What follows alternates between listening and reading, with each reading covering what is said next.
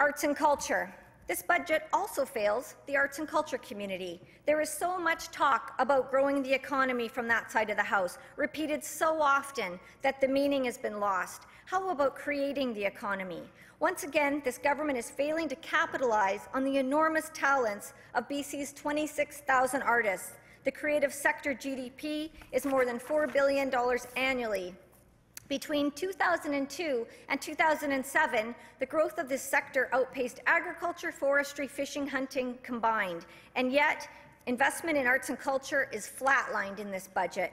This comes after years of harsh cuts and underfunding between 2009 and 2011. For example, there was a 40% cut to the BC Arts Council. The latest data I have access to from 2012 shows this government to be the lowest per capita funder among all provinces in Canada. Arts groups have called for investment in BC Arts Council grants programs to be a minimum of $32 million in the 2014 budget, but this request was ignored once again. Even this government's own select standing on finance, which I sat on, wholeheartedly recommended additional funding to the BC Arts Council.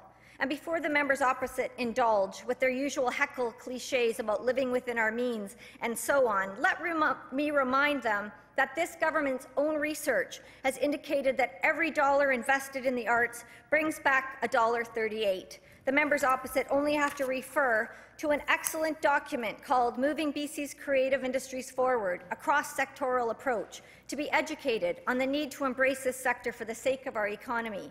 It's part of a creative and greener economy that we're all looking for. Investing in the arts is an investment that pays handsome dividends. And, just as importantly, the arts enrich our lives. The arts bring us joy and inspiration and can help us see the world in new ways. I call on the members opposite to recognize the remarkable creativity and potential of the arts and culture community. This government is in desperate need of new energy, new ideas, and new ways of seeing old problems. This budget is definitive evidence of that. So why not draw on the creative sector itself? Why not create a select standing committee on arts, culture, and the creative economy? We can give people who are experts in arts and culture direct access to the parliamentary process.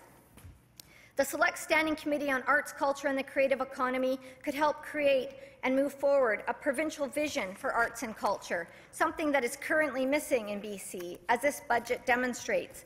This committee could help fill the gap by forging stronger connections between people working in the arts and the people making arts policy, so the decisions we make today will keep the creative industry thriving in this province for years to come.